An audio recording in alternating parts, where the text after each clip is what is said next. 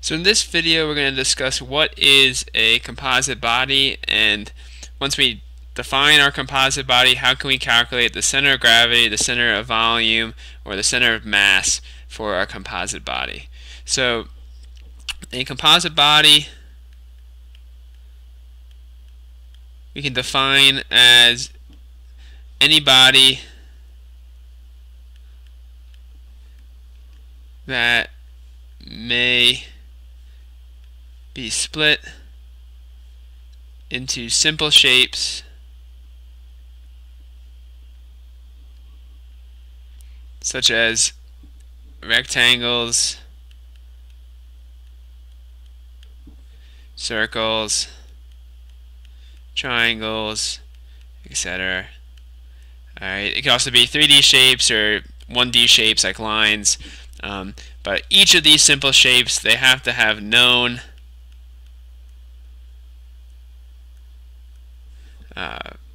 center of gravity, center of mass, or center of volume. Alright, so if we know, if the center of gravity, center of volume, or center of mass is known for each component of our composite body,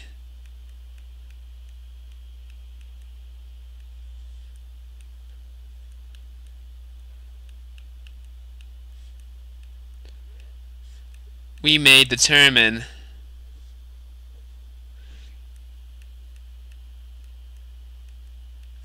the system's center of gravity, center of volume, or center of mass using the following formulas.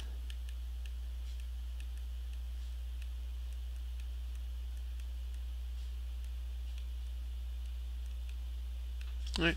So for the the equations for the center of gravity are equal to so x bar, y bar, and z bar is the center of gravity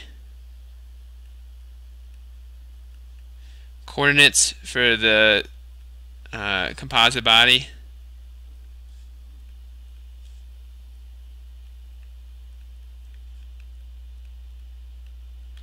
Alright, x tilde, y tilde, and z tilde are the center of gravity for each component of the composite body. And then the last thing is W is the weight of each component of the composite body.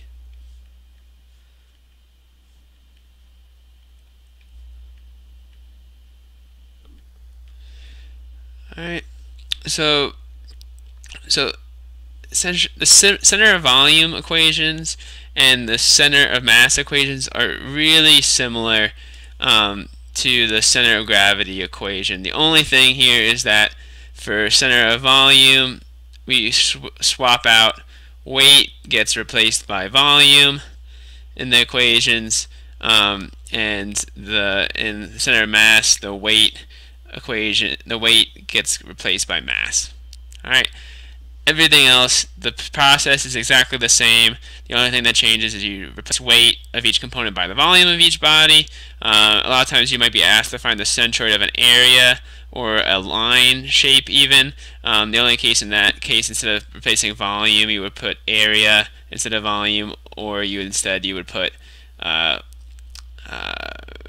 length of that segment. Okay, so that's the only really difference. Everything else, the process is exactly the same.